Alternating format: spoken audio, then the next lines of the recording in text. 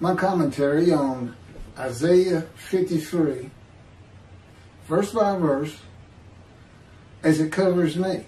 Not Jesus Christ, not the people of Israel, the Jewish people. Isaiah 52 ends with verse 12.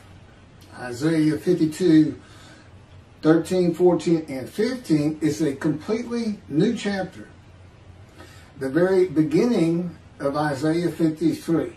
In other words, Isaiah 52, and there are many references there to the servant, the Jewish people, as God often and quite frankly always refers to them. He never refers to them as his righteous servant. 52 ends at verse 12. Picking up with 52 verse 13 is really starting Isaiah 53 verse 1. It just got divided improperly. There's a lot to that, and I have it in my book.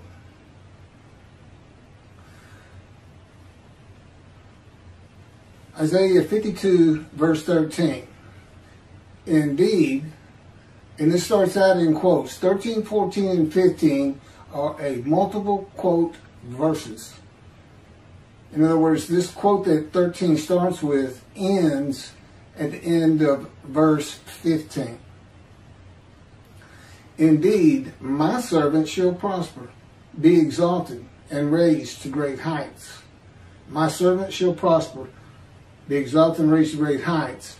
This is in midrash form. That's when you read a verse and generally break it down into parts and then give commentary on each of the parts.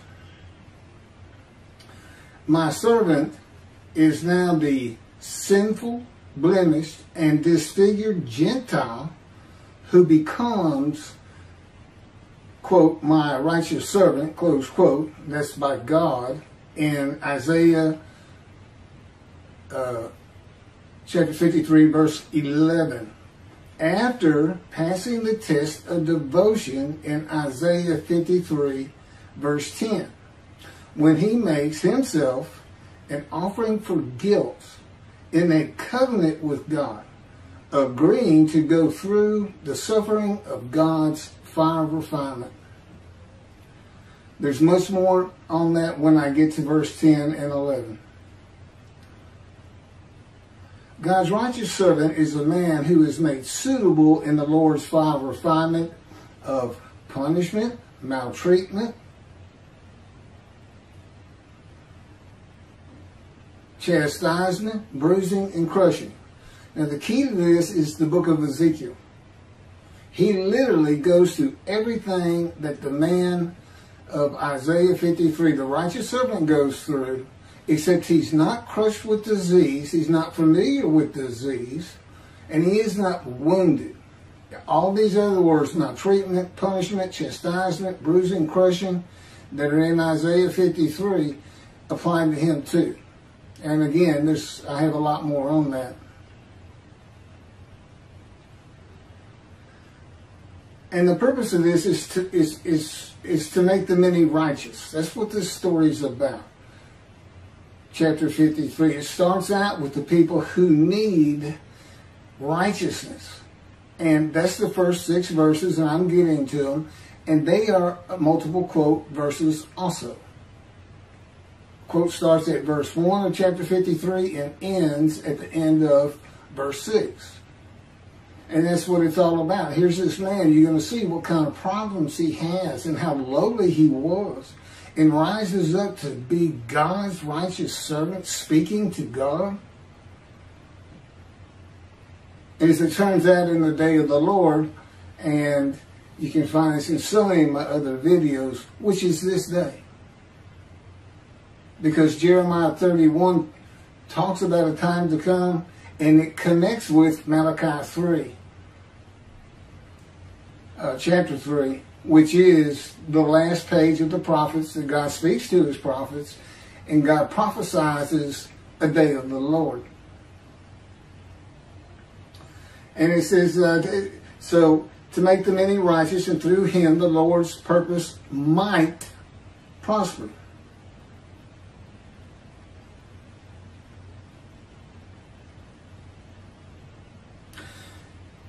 in the day of the Lord, there are 4 men to come. This is the only unfulfilled prophecies of God himself. 4 men to come.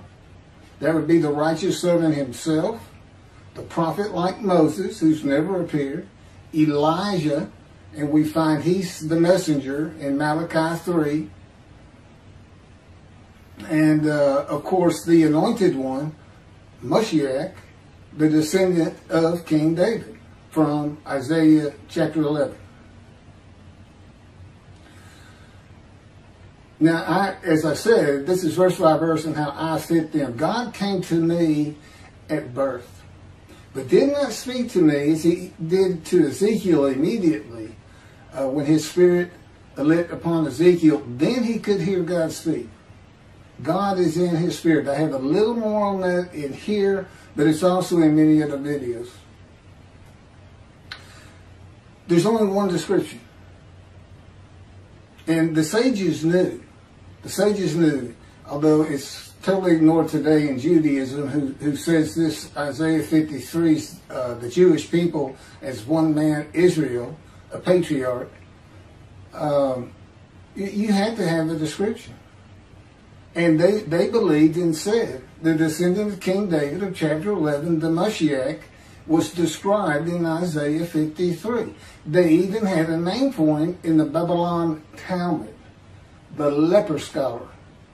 And that's because he's familiar with disease, crushed with disease, and yet by his knowledge, he makes the many righteous. Not by his death, not by his blood, not by crucifixion, by his long life. And again, it starts out with the first 6 verses where we see there are people suffering a sickness. And I'll get to that in just a second. So I, the righteous servant Elijah, though my name is Keith, clear the way for the building of the 3rd temple. Because God says in Malachi verse 1, chapter 3, behold, I am sending my messenger to clear the way before me, and the Lord whom you seek shall come to his temple suddenly. So the purpose of God that's not stated in Isaiah 53, it just says a purpose that might prosper, is returning to his temple, which means it has to be rebuilt. So when his messenger is clearing the way for him, it's clearing the way for the rebuilding of the 3rd temple of God.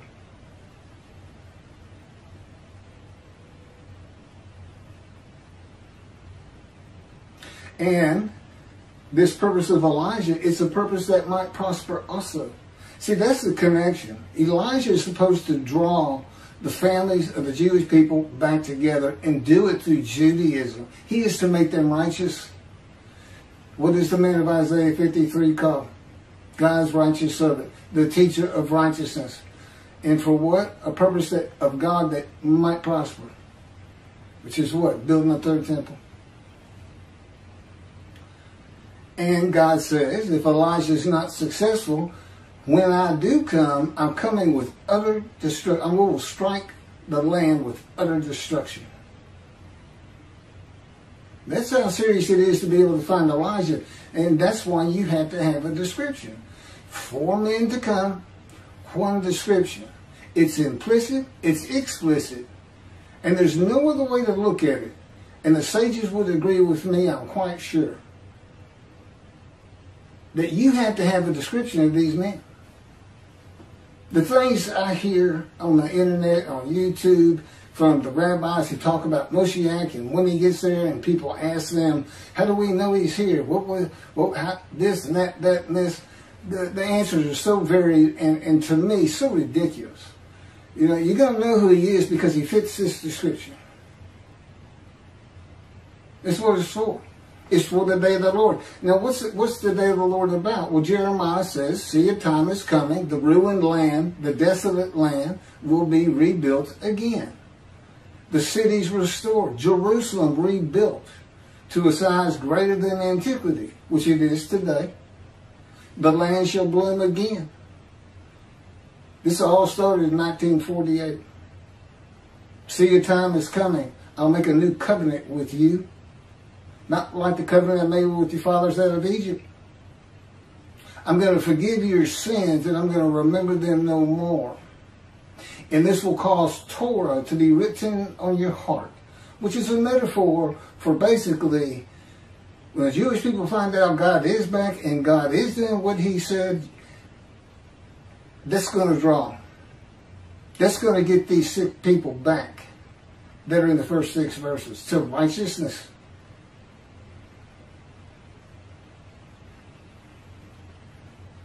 So there's a new covenant. So we look at Jeremiah, you got these 3, see a time is coming, and you say, okay, well that's today. Because the land blooms again, Jerusalem's rebuilt, so the new covenant has to be here. What do we know about that? Who's going to deliver it? Well, you ask yourself, who delivered the first one? Moses. Who's supposed to come? A prophet like Moses. Well, what about the covenant itself? What else do we know about it? Malachi 3 verse 1. I'm sending my messenger to clear the way before me, and I shall return to my temple suddenly. And the angel of the covenant that you desire is already on the way. It's the day of the Lord. That's what ties the two together. And you got to have a prophet like Moses. You got to have you have to be able to describe a man who's a prophet of God. That's number one. And then he has to be able to do the things Moses did, which primarily is write the Torah. The Jewish people haven't been in bondage since the Israelites left in the Exodus. So that's not the issue. And a man who can talk to God face to face, friend to friend. So this is what we're looking for. This is what everybody should have been looking for from the beginning. But particularly after the lands had become desolate and restored as they are today, which did not happen with the Assyrian Babylon exiles when they returned. They couldn't even go in to the northern kingdom because it was inhabited by Gentiles. That's another story too. But they didn't revive all of Israel as it is today. This is when it occurs, and I can tell you it is occurring because he's been training me up for this for 13 years now. We're just now starting to make a splash and let people understand what's really happening. He's here. It is the day of the Lord. There's 3 Abrahamic religions: Judaism, Christianity, and Islam. And it is unquestioned, at least in this room, the clear winner is Judaism. There ain't any question about it. And rightfully so. What other people have suffered as they have. So this is what we're looking for. The man being described, when all the verses are taken together, is a sinful man whose life had been lowly, full of grievous events, serious injuries and wounds, a man of pain and suffering, familiar with disease, that the Spirit of God alights upon, to the crown of God's righteous servant who makes the many righteous and rises to great heights. Other scripture says the stock of Jesse. Jesse is the father of King David, which we find in the first verse of chapter 11 of Isaiah. The stock of Jesse that has remained standing shall become a standard to peoples. Nations shall seek his counsel, and his abode shall be honored. That's Isaiah chapter 11, verse 10. I, the righteous servant David, though my name is Keith, will have an abode that is humble when the Lord cuts me off from the land of the living. In Isaiah 53, well, I'll get to it. It happened to Ezekiel too. From the world of material things in society to fit Isaiah 53 verse 8. And in the end, my abode is one to be honored in Isaiah chapter 11 verse 10. From a poor man to a rich man, with the many as my portion, and the multitude as my spoil. Prosperous and held in high regard by many, and a multitude of the Jewish people.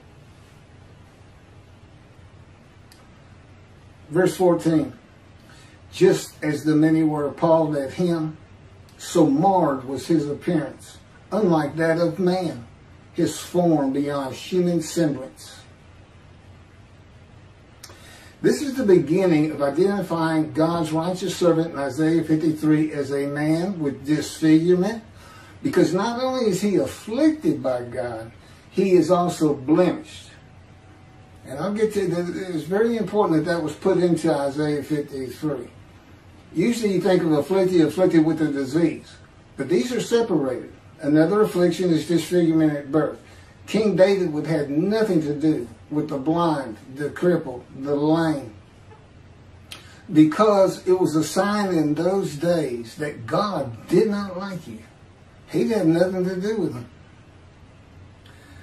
You know, he's not a man without defects, such as lambs and rams for a sin offering and guilt offering in the Torah. In other words, God had Isaiah write that in, that this man was disfigured and afflicted with disease for one main purpose. Do not try to use the animal sacrificial atonement worship laws of Leviticus for this chapter, for this man. And that's just what the Christians did. And one rabbi that I know of, human sacrifice is what that would be. But you know what you can't sacrifice? A defective, blemished lamb or ram. You can't do it. It's not acceptable and won't be accepted by God. And the Christians can't see it. They just can't see it. They're blind. As they say the Jewish people are, that Isaiah 53 is prophetic of and describes Jesus Christ. I don't see him fitting a single verse, save one. But that's for another time. So, how could a man today fit the description of the Lord's righteous servant in Isaiah 52:14 with his appearance marred, unlike that of man, a normal man, unlike normal men? And just so marred, he shall startle many nations in verse 52:15. So he's marred, his appearance is so awful you can't look upon him, it sounds like. But the truth of it is, he goes on to startle many nations. Nations seek his counsel. He makes them many righteous. So he is a person who can be looked upon. There is one way and still be alive to fulfill verse 52:15, to describe a man who comes when the land blooms again, the ruined cities have been rebuilt, and Jerusalem has been rebuilt to the size as it is today, which began about 70 years ago. By the way, God dictated a book to me, Isaiah 53 in the day of the Lord. We had put together over almost 85 videos covering every single chapter, among other things. And in addition, the second book he had me type, he dictated it. I had to learn everything. It's not straight dictation. It takes a lot of give and take, this and that, but every single word, every sentence, every paragraph, every chapter, the entirety of the book is God's. It's just like the Torah. Both of these books, and that's what I'm using. I mean, in other words, he had me put this together. I was an atheist for 50 years. I didn't know anything about Judaism. I didn't know what a Tanakh was. I didn't know what a Hebrew Bible was. I never heard of anything like Isaiah 53. I never associated with religious people. I had no training. When I say I was an atheist, I was adamant. There is no God. And it's partly because, like so many people like me, when you go through tremendously bad things, you just stop thinking there's somebody who looks favorably on me. Nothing good ever happens.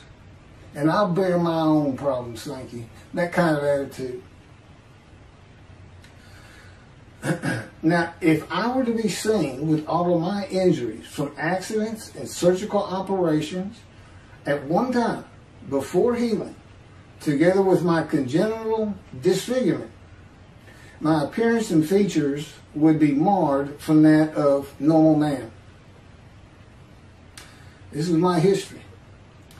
I was born prematurely in the 7th month without my right pectoral muscle with a shorter right shoulder and a withered arm. There's just no muscle on it, my right arm. I have a 4-inch wound from surgery to remove tissue above the missing right pectoral when I was 2 years old, my first surgery. My feet would have 3rd-degree burns from standing on the ashes of hot coals at a 4th of July celebration when I was 4. My right knee would be a gaping wound from being impaled upon a broken glass bottle, Coca-Cola bottle. They almost took that leg off. They didn't think I'd ever be able to use it. But you would say a miracle happened. One particular doctor who could repair it walked by that hospital door, and my mom actually knew him. He had repaired my great-grandmother's hip that she broke when she was about 90 years old. And this is back in the early 1960s. So the medicine wasn't near as advanced as it is today. But anyway, he saved my leg. My left knee would be sliced open from broken glass. I crawled over playing a game when I was 11. My 2 front teeth would be gone, knocked out by a telephone receiver when I was 12. Each foot would be pierced twice with nails. Were they 16 inches? I stepped on at a construction site when I was 17. That's a funny story. They went through my shoes and came up through the top. Left foot in, right foot. My torso would be opened from the top of my rib cage vertically down to the pelvic bone from surgery to repair a .22 caliber gunshot to my abdomen. It went in through my front right side and came out over here on my left back side. It was just like an angle, almost straight across through me from about 2 feet away. And it pierced my bladder, colon, and intestines, and that was when I was 18. My upper jaw, the teeth, gums, and bone would be severed from my skull from orthodontic surgery, with my face swollen to twice its normal size when I was 38. It was surgery done to try to realign my top teeth with my bottom because I had a perpetual headache, one for almost 27 years of suffering. And the stories behind all these accidents and events and how I survived them is very interesting, and that's what the second book's about. It's called The Life of the Righteous Servant, God's Righteous Servant of Isaiah 53. Which he also dictated to me, even though it was my life. And it's primarily to show how I fit these verses. Because that's why he came to me at birth but didn't talk to me till I was 50. It's to make sure I fit these verses. You know, he said he came to Jeremiah at the womb, and he was a priestly man who had a great life doing God's work, even though he was one of the Babylon exiles. God came to me for a different purpose, to make sure I had a life of suffering, to make sure I fit these verses, and to prepare me in all kinds of other ways that I didn't know. He basically orchestrated my life without my knowledge, and me all the time being an atheist. But these stories are in that book. The first 7 chapters are just about me. That's pretty easy read, just accidents that happen. And then it picks up with the chapter where he speaks to me for the first time. And then there's an additional 7 chapters culminating with what I'm reading to you right now. It's called chapter 16, Isaiah 53, Keith McCarty, verse by verse. That's what he had me write down.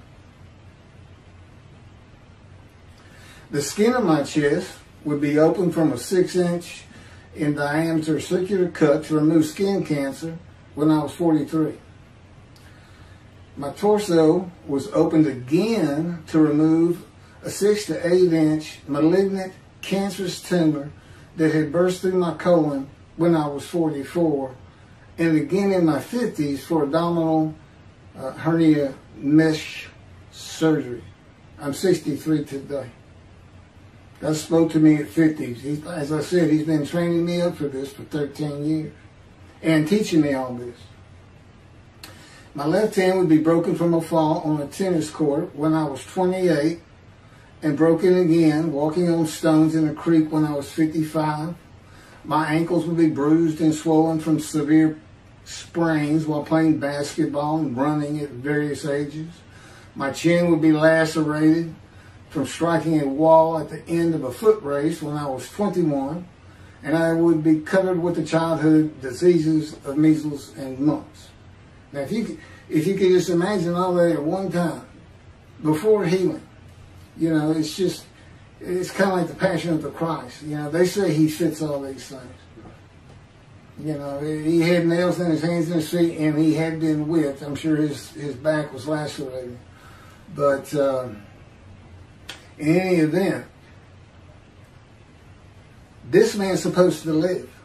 This is how a man could fit the description of Lord's righteous servant in Isaiah 52:14, and just so he shall startle many nations.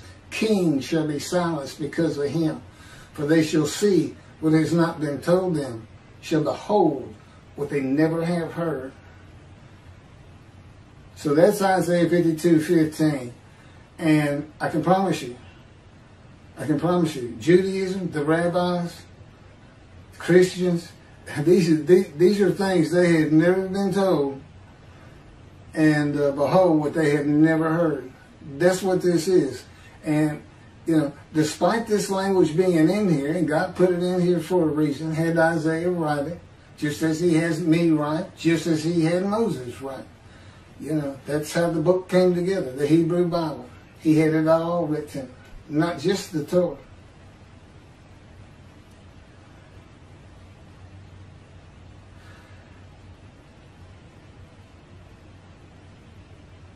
Okay, so, nations, the Gentiles, startled, and kings, leader of nations, silenced by seeing the following.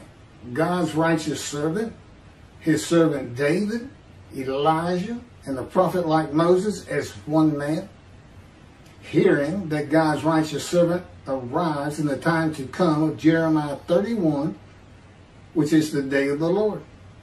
That God's righteous servant is the only man to come who is described in the scripture, and is inherently and implicitly the anointed one, David. God calls, you know, they call him King Moshiach. Rambam did. And he's thought of as being a king. Ezekiel, I mean, you know, you only see the anointed one, Moshiach, in chapter 11. And God just says, my spirit's going to light upon a descendant of King David. And then in Ezekiel, and he calls him my servant David, a shepherd. But back when Rambam was writing, and when the Talmud was put together, kingdoms were, well, as you've heard, there was a northern kingdom and a southern kingdom. So if there's a descendant of David coming back, then it's thought that the Davidic dynasty would be resurrected. Well, that's not going to happen today. And God knew when this time to come was going to be, for the most part, to the very day. But, and that Israel will be a democrat country. So, forget all the kingdoms and this and that you hear taught about this Messianic era that the rabbis teach.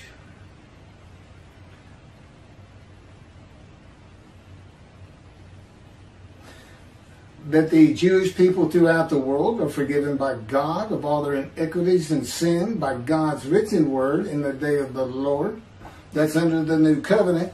The Christians aren't going to believe it because they took that new covenant.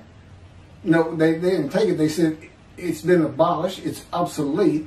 We have a newer covenant, and that's Jesus Christ. That's the only way you can find righteousness is through faith in Jesus and the resurrection. You can't be righteous under the law.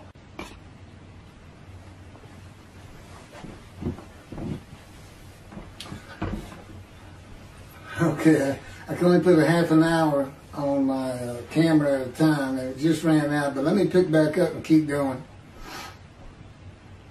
That heaven is being created for only the Jewish people.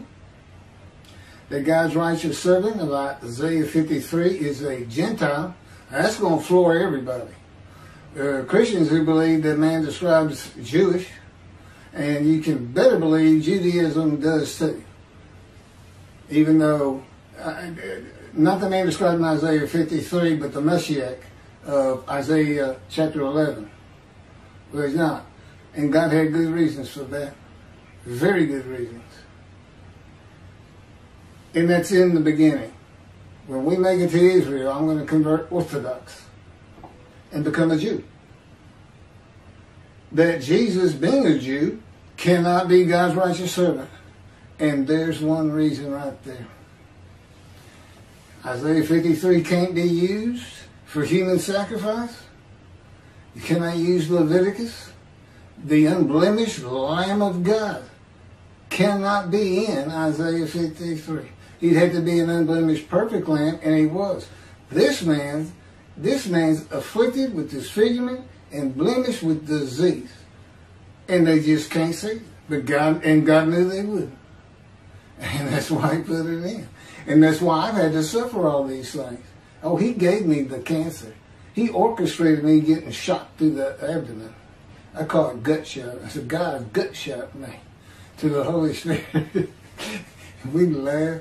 But he also made sure I didn't die. And, well, anyway, I'll get to it. That God's righteous servant is familiar with disease and crushed with disease, blemished, defective, and could never be an offer for sacrifice. That a host of the Lord's host is a man and divine beings. Now, I know Judaism doesn't know what that is, because Jacob wrestled with a man and divine beings, and Judaism says he wrestled with an angel. No, he wrestled with a man who the Spirit of God had lit upon and entered, as we see with Ezekiel, and lit upon, as in chapter 11 of Isaiah, and you could hear God speak. Well, that's two beings. That's the Holy Spirit of God. He's a person. He's also known as the angel of his presence. He's an angel and he's spirit. And I have videos on that. So, and there's God. And they just went to a man nearby and said, wake up. You see this fellow over here sleeping? His name's Jacob. Go jump on him and start wrestling. And he said, don't worry about it. I'm going to put the cords of my power around you. I'll orchestrate the whole thing. You won't get hurt. And then through that man, God spoke to Jacob and changed his name to Israel.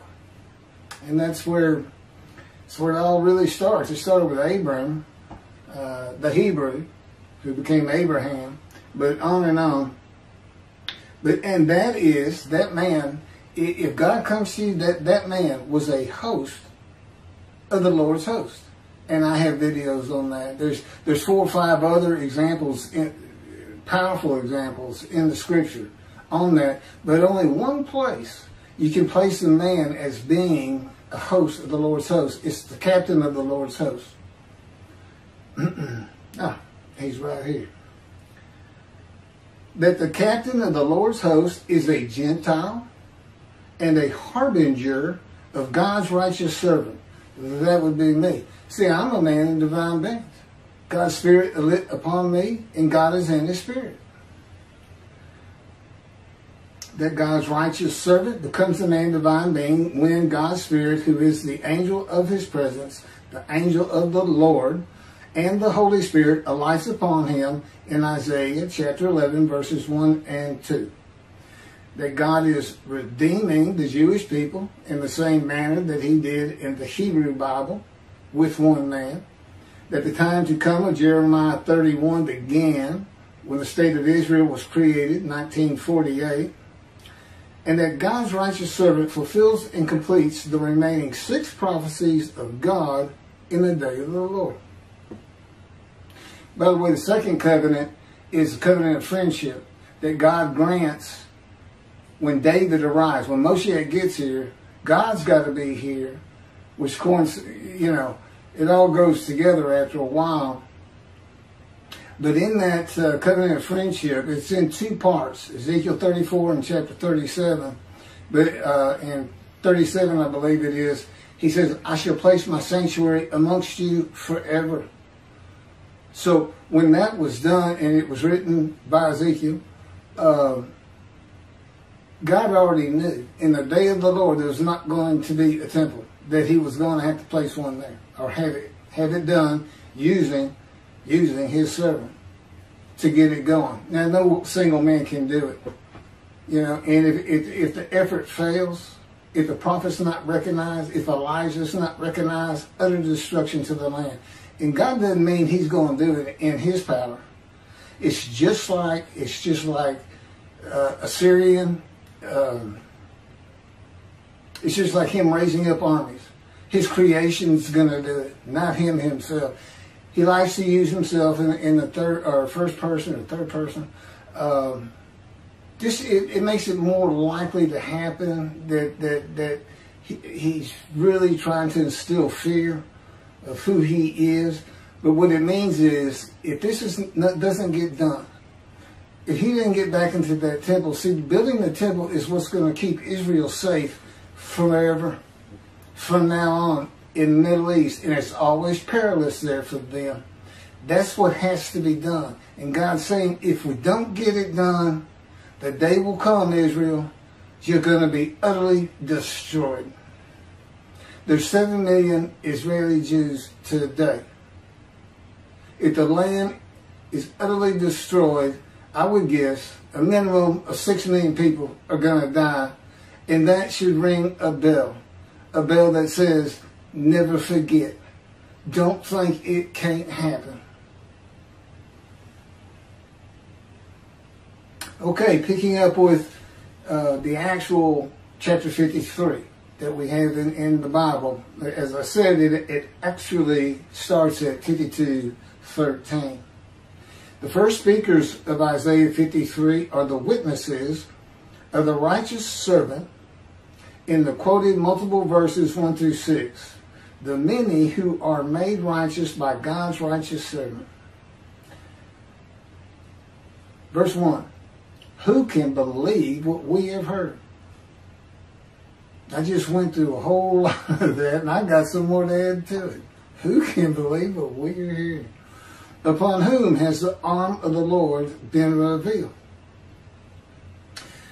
The witnesses ask, who can believe that God redeems the Jewish people by the new covenant with sin forgiveness that is delivered by the messenger Elijah, who receives it from the angel of the covenant, who is the angel of God's presence, the Holy Spirit that alights upon the anointed one in Isaiah chapter 11, redeemed by the covenant of friendship that comes with his servant David when he sanctifies Israel by having the third temple built on his holy Mount Zion in Jerusalem. Redeemed by speaking to his prophets again. The Jewish people saying, we told you we were right. We told you we were right all along. And God is speaking to his prophet again. Explain all these things if you can. But you cannot. Who can believe what we have heard? And his prophet again as he spoke to Moses, face to face and friend to friend. I can explain what that means, face to face. A lot of people don't get that. And all by and with one name the Lord calls my righteous servant. Rambam says in chapter 12 of the laws concerning King Moshiach that Moshiach will compel all of Israel to walk in the way of the Torah, perfect the entire world, motivating all the nations to serve God together. There will be neither famine nor war, neither envy nor competition. The entire world will be solely to know God. And the Jews will therefore be great sages and know the hidden matters with an understanding of their Creator to the full extent of human potential. I can tell you, with God telling me what to do moment to moment as he does every day, including when to go to sleep, when to get up, and when to eat, and what to eat, I cannot get any of that done. I can't perfect the world, and I can't get all of Israel to follow Torah. This is what God actually says. Amen. He says, He will send down the rain in its season. The trees of the field shall yield their fruit, and the land shall yield its produce. The Jewish people shall continue secure on their own soil and never be overthrown and uprooted again. If we get that temple built. When we get the temple built. And that's nothing to look at and go, well, that can't be done. No, not today, it couldn't. But we're talking about 10, 20 years from now. Remember, I've been given a long life. Moses was 120 when he died. I'm 63. I should have been dead a long time ago, 3 or 4 times. But I'll get to some of that. They shall no longer be a spoil for the nations. He will establish for them a planting of renown. They shall no more be carried off by famine. They shall not have to bear the taunts of the nations. Anti-Semitism.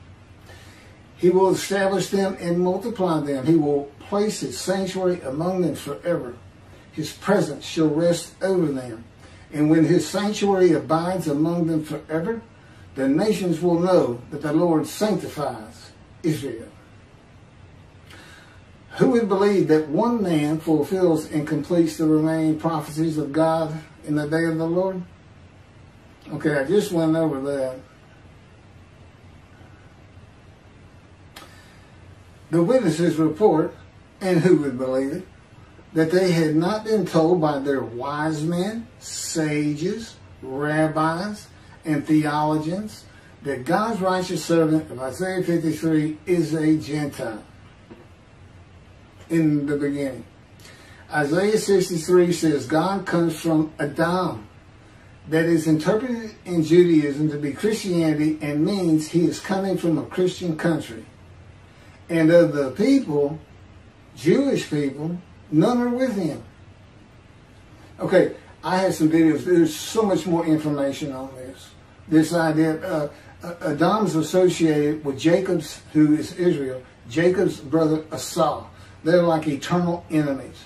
And Esau immediately started marrying Gentile women, Edomites and things like this. His whole generations from him are considered Gentiles. So Esau is considered Gentile. And that's why the reference becomes Rome, who were obviously Gentiles. And then it became Christian Rome. And then Rome fell. And now references are to Christianity. Because there's still things God says He's going to have to do with Adam. And of course there is no Adam anymore. That would have been, it's kind of like Moab. And Basra was its main city. But it would be in the country Jordan today. And it was destroyed a long time ago. So, and the Jewish people in the Exodus, they weren't allowed to pass through Adam. God has never come from Adam. So anyway, He's going to be coming from a Christian country. And no Jews are with Him, no Jewish peoples. And He's coming from a Christian country with a Gentile. So, things you never heard. The witnesses report that they have never heard that the captain of the Lord's host is a Gentile and a harbinger of God's righteous servant who is a Gentile, just as Elijah the Tishbite. I don't think most people understand that. Elijah is a Gentile. And he becomes the host of the Lord's host, a man in divine beings. There's no Tishbites in the Bible. There's lots of genealogy, especially in Chronicles. There's no Tishbites. There's no clan of a Tishbite. And it also specifically says, I'm pretty sure more than once, an inhabitant of Ramoth Gilead.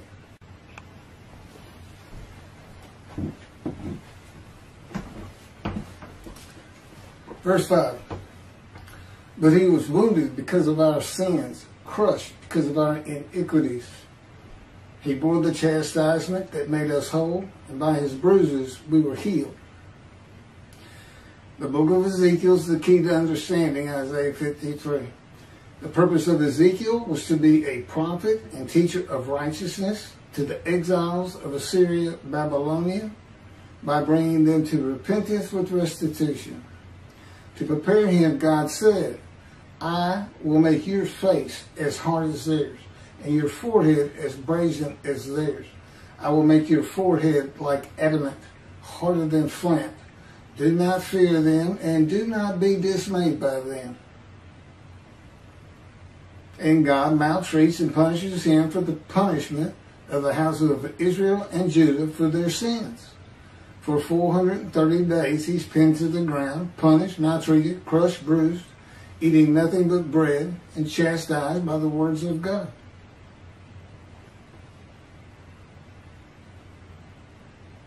God's righteous servant, that is me, is a man of suffering throughout his life, with persistent hardships and troubles, grievously affected, especially by disease, and severely injured at one time or another.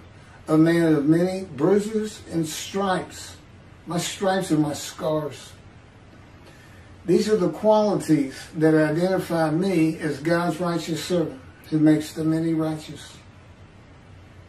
And I had been wounded, punished, maltreated, crushed, bruised, and chastised by the power and words of God to make my face as hard as the Jewish people, my forehead as brazen as theirs, and like adamant, harder than flint. So I do not fear them, and I will not be dismayed by them. There's a lot more to this process. God's power is involved with changing my emotions and just teaching me and making me more knowledgeable and how to deal with belligerent, mean, ugly people and things like that. But his power has a lot to do with it. You know, he can make me, he showed me this years ago, he can make me completely emotionless. I don't fear anything. My adrenaline won't rush. My anger won't spark. I mean, he can do that in his power. And as you can imagine, I'm going to need all his help I can get.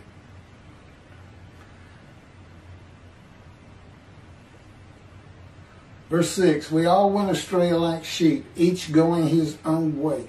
And the Lord visited upon him the guilt of all of us. We all went astray like sheep. That would be the Jewish people. This is verse 6, the last by the witnesses, who are the witnesses and speakers of 1 through 6. They had stopped following the laws of God in one manner or another. As I say, the guilt is visited on him. Well, in verse 10, I offered myself for guilt. That's the guilt we're talking about. Of being sinners. The man is made to be, he becomes God's righteous servant. That's the story of the whole thing.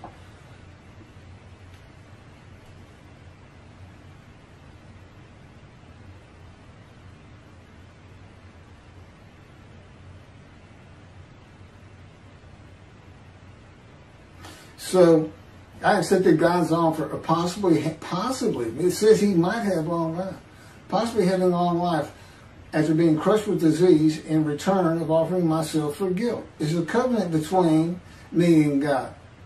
God and the Gentile, a covenant.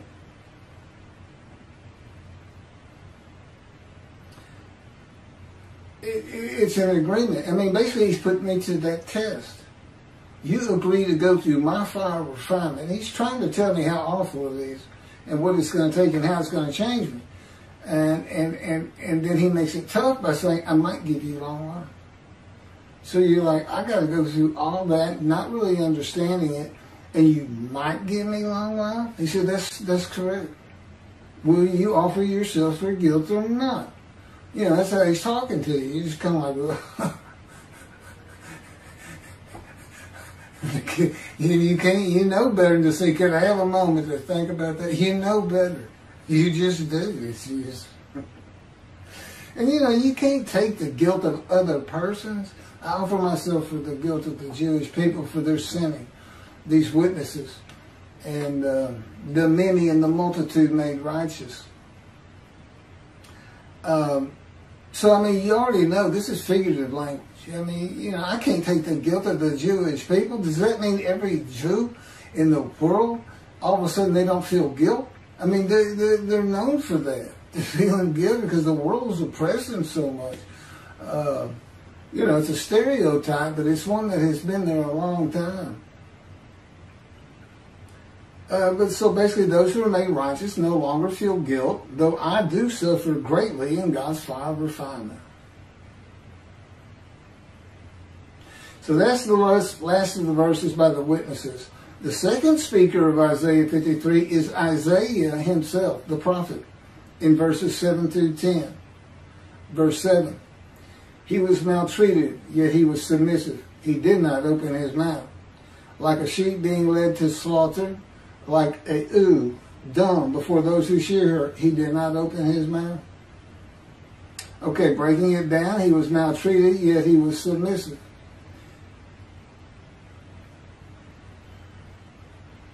Okay, maltreatment, that's just part of God's fire of refinement. I mean, when God maltreats you, let's just say this, you haven't been maltreated until God does it. He's very good. It hurts because it's God. You know, I mean, you know, your wife or your kids maltreat you, that hurts. But until you've been maltreated by God, you know, there's a whole other level to go to. And again, he's just drawing emotions from me to change me. And with God, you're always submissive.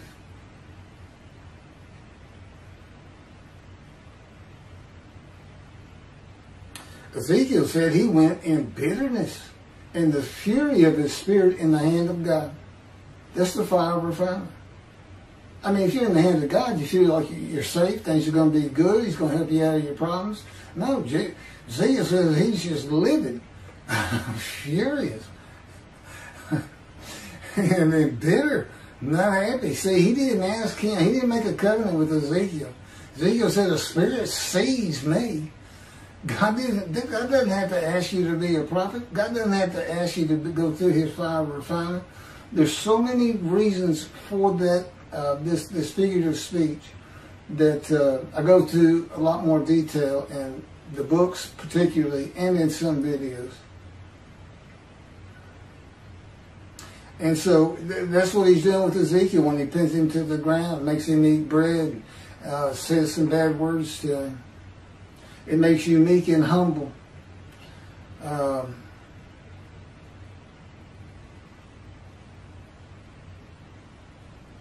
know, it dulls your emotions. You feel in your anger. And he showed me that he can remove my emotions entirely. He can make me like ice, where absolutely nothing can bother me or feel anything.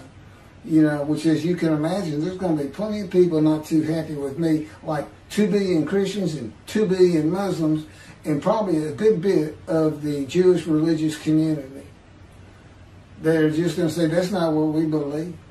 You know, it's religion. I'm still trying to learn it, but I know enough.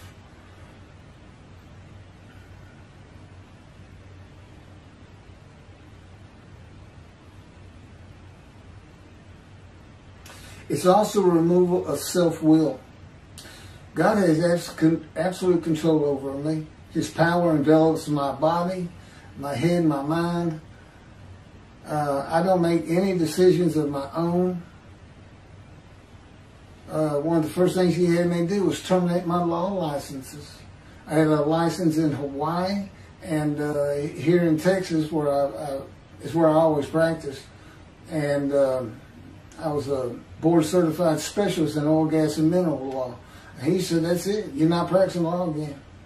And he actually had me terminate my licenses. I said, what am I going to do for money? He said, you're not going to have money. I said, okay. See, that's maltreatment right there. Terminate your law license and then get smart with it. Oh, and he's rough, people. But he's a great person. He did not open his mouth.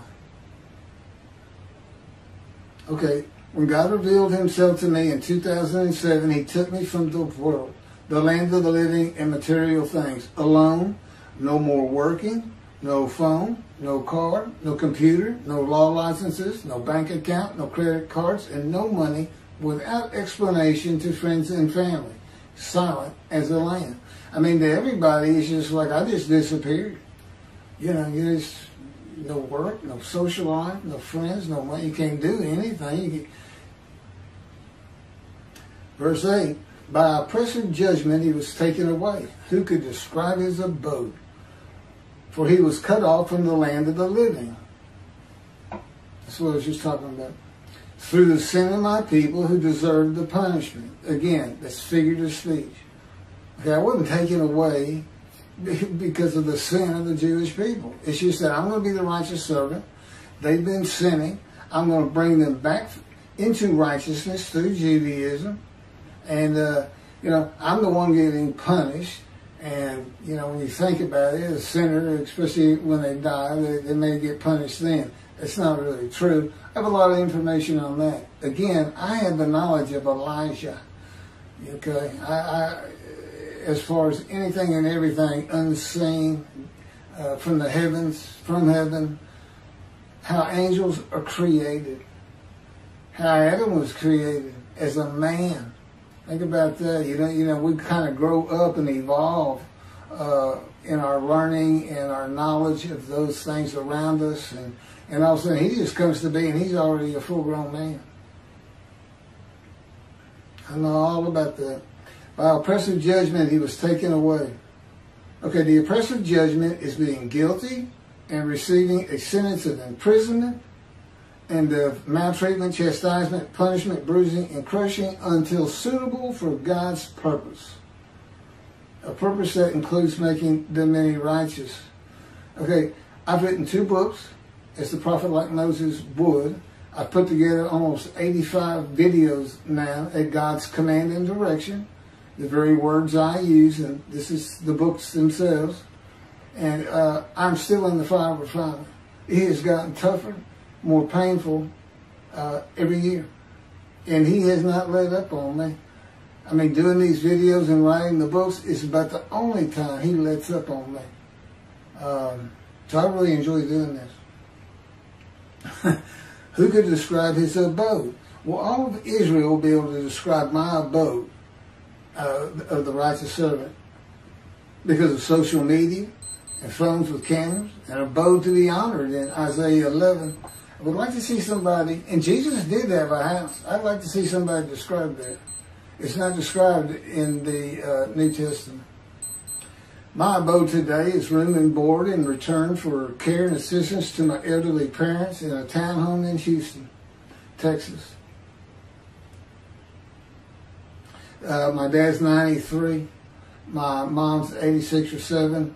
Their condo is paid for, and we, for all these years, have been living on their Social Security for, keeping the house going and food.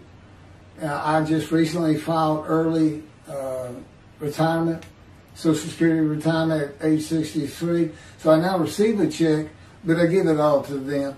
I'm so used to not having money and just, just being with God and His Spirit and not people. But anyway,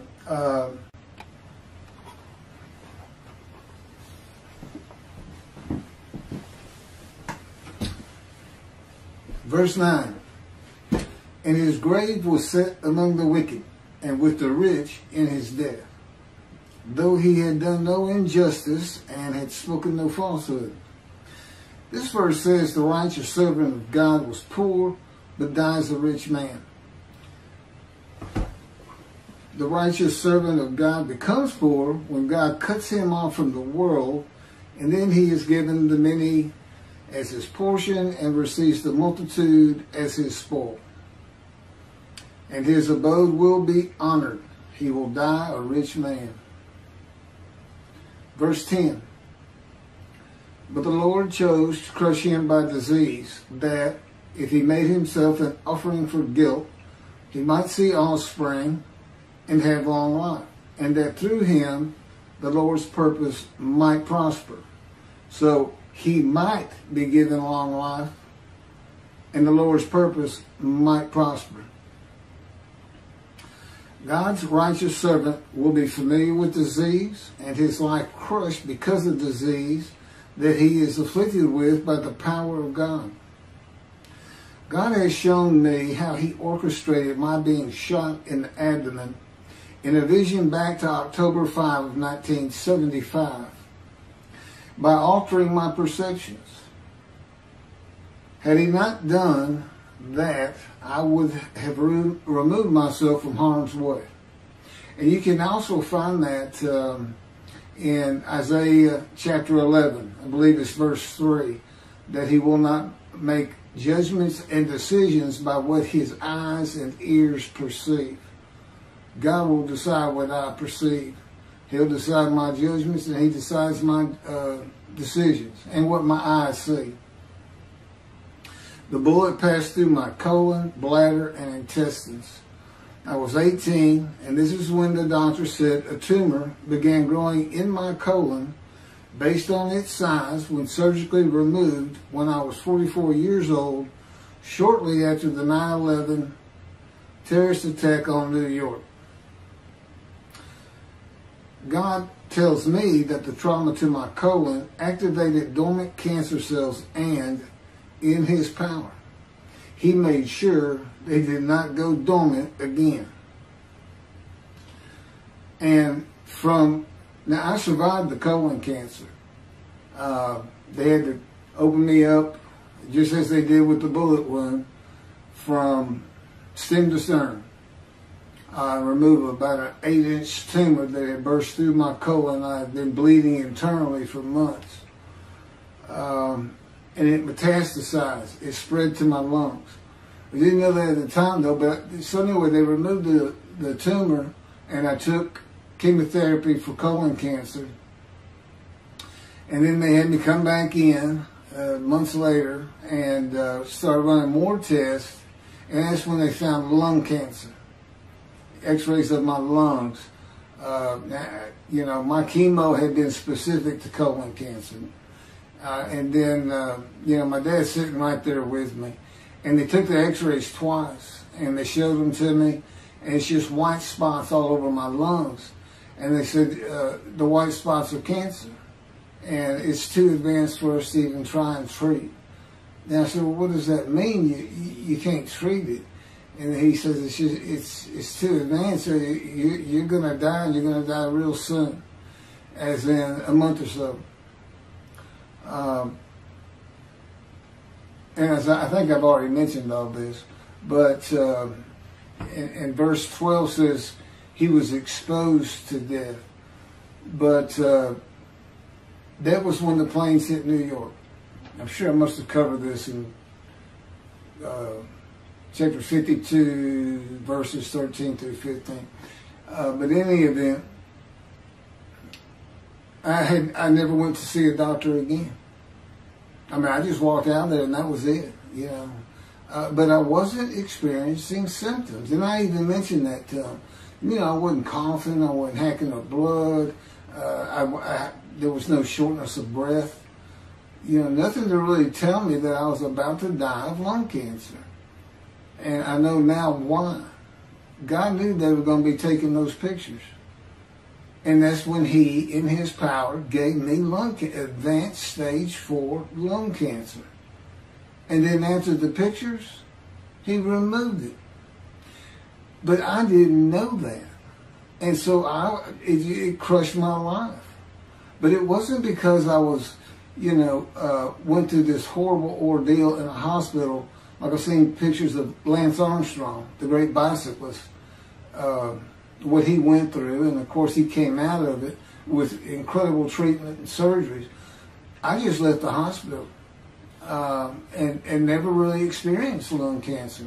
Now I did the colon cancer. That was brutal. It was really bad. I didn't know what was wrong with me, but not the lung cancer. And that's how God crushed me with disease. And I was familiar with disease, and I'd had skin cancer. So, in any event, that he would make himself an offering for guilt. It's an offer. It's an offering of one's self and soul to God for the guilt of the sinning of the Jewish people, in particular the many made righteous who were the witnesses of verses 1 through 6. And that was in return for possibly having long life and seeing my children. I have 3, by the way. It was a covenant between me and him. You offer yourself for guilt, I might give you long life. But here's what, and then he explained to me the fire refinement. He said, well, what's really going on is, he says, you can't take the guilt of the Jewish people. Okay, that's figurative speech. But I did, it's kind of the way it evolved. I mean, at first he put it to me, you just got to do it. And of course, I've been told I was going to die. And here's God telling me I might give you long life. Well, I'm going to accept that. The offering is only a test of my devotion to him and to his purpose, which he had been explaining to me, and who I was going to be and become. It's very similar to the binding of Isaac. I mean, God knew all along he wasn't going to let Abraham kill Isaac. He knew all along, but Abraham didn't know that. And so when we were first talking that, I didn't know that.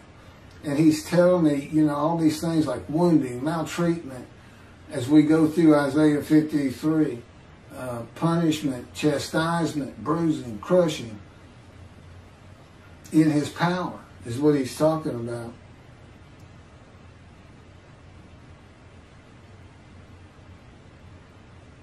So when the test of devotion, will he offer himself for guilt and go through God's fire refinement or not? It's set before me, okay? But here's the kicker. The new covenant had already arrived. In Malachi 3, God says, I'm sending my messenger to clear the way for me, and I'm returning to my temple suddenly. The angel of the covenant that you desire is already on the way. And I often thought about that. Why is he already on the way? I may have even asked God about it, but he didn't answer me, which is not unusual, by the way. It's because of this test of devotion. They're sin-free when he asked me, and I said, yes, I'll accept the guilt of the Jewish people for their sins. There was no sin. That's why the angel with the new covenant of sin forgiveness has already left before God. That's what that's all. That's why that's there. And I promise you, nobody has ever figured that out before. In any event, and that would hold true for Jesus, because he said his cousin, John the Baptist, was Elijah. Well, if he's Elijah, you're at Malachi 3 in the day of the Lord. And that means all the Jews would have been sin-free under the covenant. That would have been the time to come. The time of Jesus, his life instead of mine. Okay, for all kinds of reasons, that's not possible. And interestingly, Jesus uses Malachi 3, verse 1, that I'm talking about, to describe his cousin, John the Baptist, as Elijah. But guess what he leaves out? The angel of the covenant that you desire is already on the way. He put in the part, I'm sending my messenger before me. Okay, and later on in that chapter, towards the end, it's when we hear that Elijah is there, and he's the messenger. He's the only man mentioned in that chapter. So, yeah, the New Testament leaves the angel out, and the new covenant and sin forgiveness, because how can Jesus go to the cross for the sins of the Jewish people if God's already forgiven them by his written word to be brought and delivered by Elijah? That's what he's the messenger of, the new covenant. And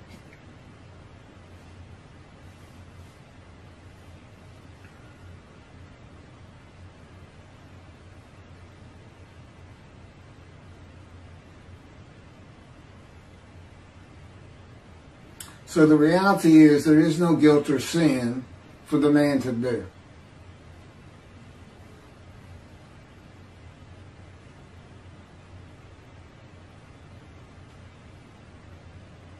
The primary purpose of verse 10 is not to test the devotion. Will you offer yourself for guilt or not? It's to make certain that the animal, sacrificial, atonement, worship laws of the Torah cannot be used for the man described. Because God knew what the Gentiles were going to do.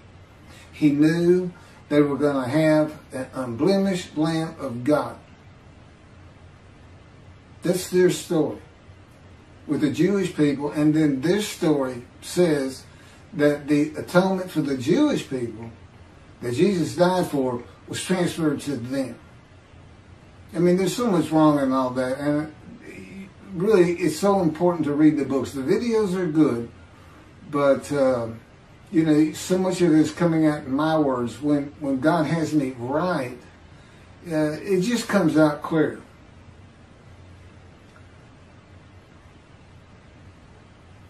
There's no other reason God would crush a man with disease. He didn't crush Ezekiel with disease, who goes through the same things except for the wounds as the man of Isaiah 53. It's the same words. He's maltreated. He's punished. He's told, you're being punished for the punishment of the houses of Judah and Israel.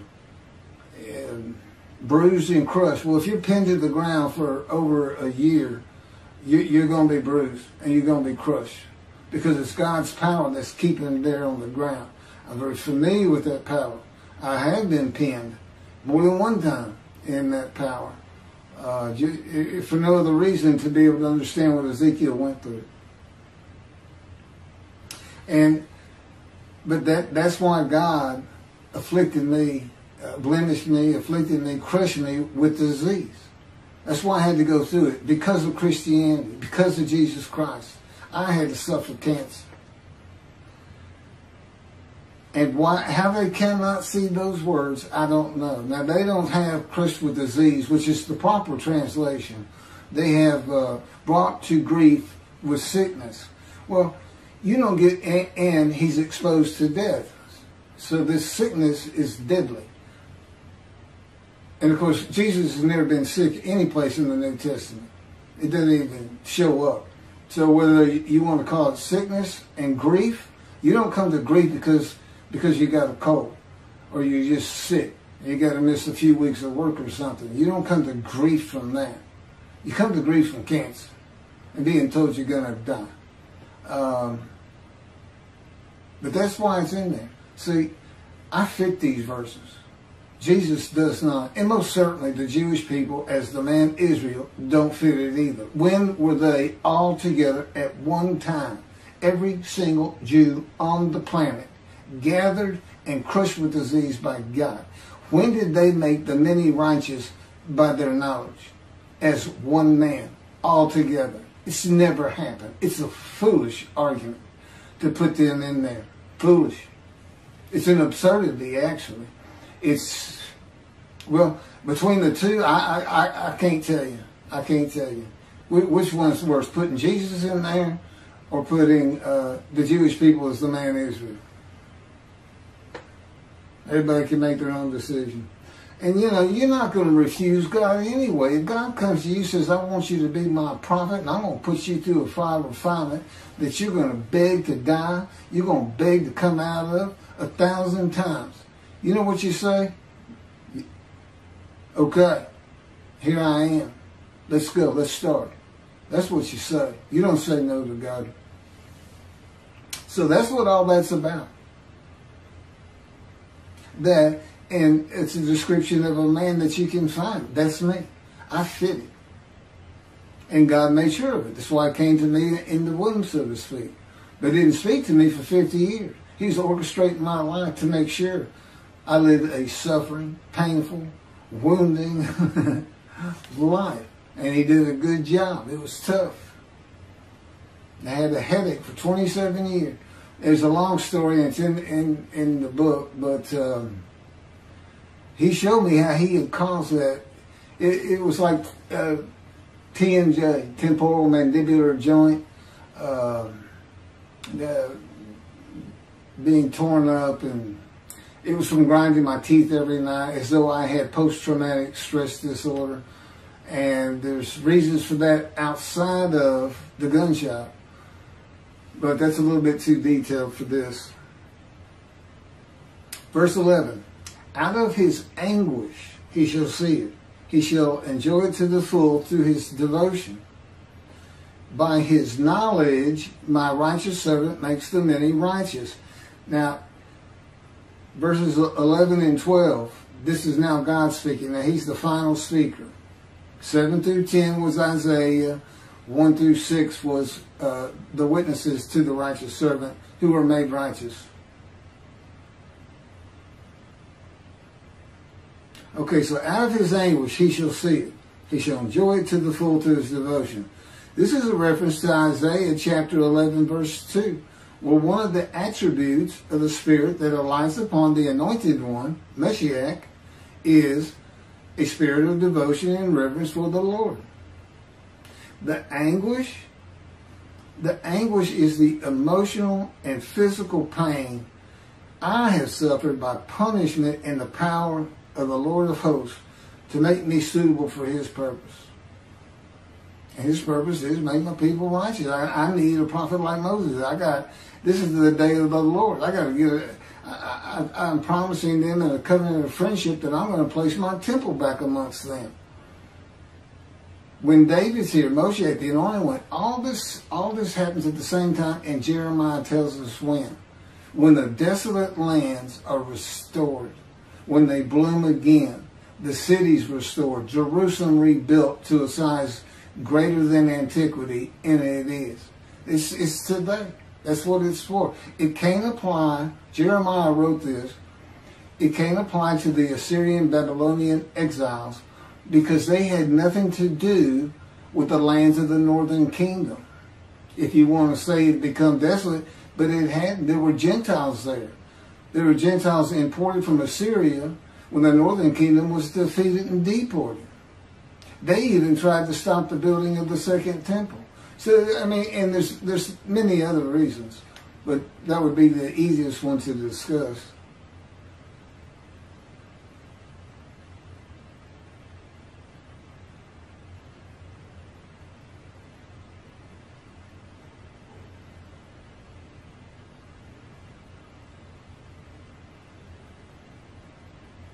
Verse 12, assuredly, I will give him the many as his portion. He shall receive the multitude as his spoil.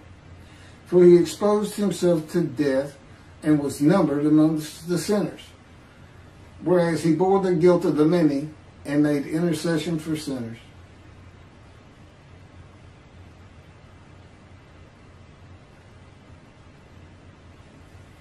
How do the Christians explain that?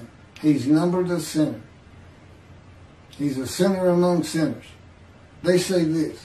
They say, Jesus was crucified with a sinner to his left and a sinner to his right. So 1, 2, 3, he's counted as a sinner.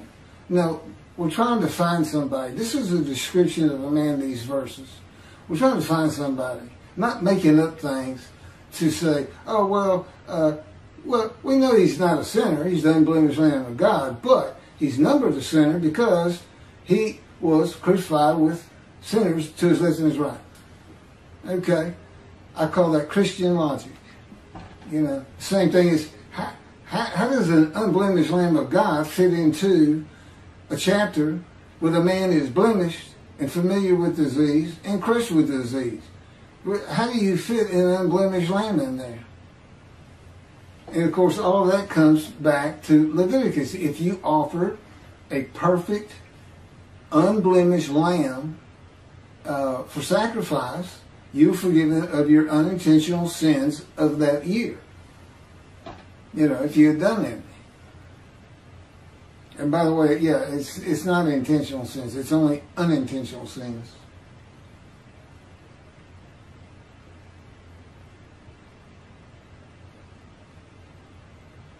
For he exposed himself to death. Jesus was never exposed to death. He died. Okay? He's crucified and he died. There's no other time in his life he was exposed to death.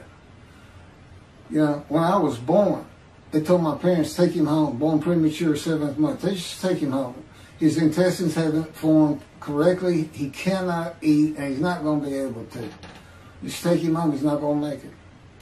But I did. I survived. There's a story about it. As with so many things, I've been shot to the abdomen. It was 8 hours before I could get to a hospital. I was way out in rural Texas, and they could do anything.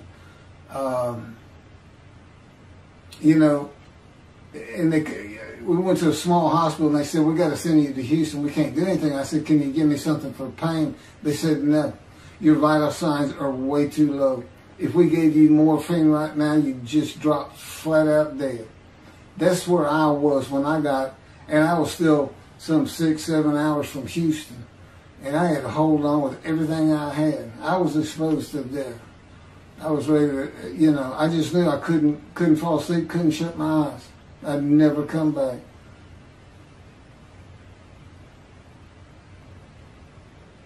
Oh, and I am numbered among the sinners. I've had plenty of things. God pointed a bunch of them out in visions to me. As a matter of fact, it was as if you've ever seen the movie or read the book Scrooge, or the Ghost of Christmas Past with Charles Dickens. Oh, A Christmas Carol. He took me back in visions to all these different times I was sinning. And it's not like I was an habitual sinner. It just does seem that I ran the gamut. It just wasn't much I left on the table when it came to what's the sin. You know, I never murdered anybody.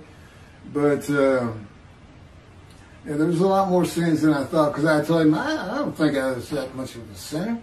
I was good to people. I don't like to hurt people or anything. I don't even like to hunt or step on bugs. But turned out there was a lot more to it than I thought. Anyway, I hope this has been informative. You're going to be hearing about me for a long time. All this talk about building the third temple, that's years in the future. God tells me, don't even think about it. Because I've told him, I said, well, that would be impossible today. He said, it won't be today. It could be 10, 20 years from now, but things will change in the Middle East. You'll see. So that's where we are.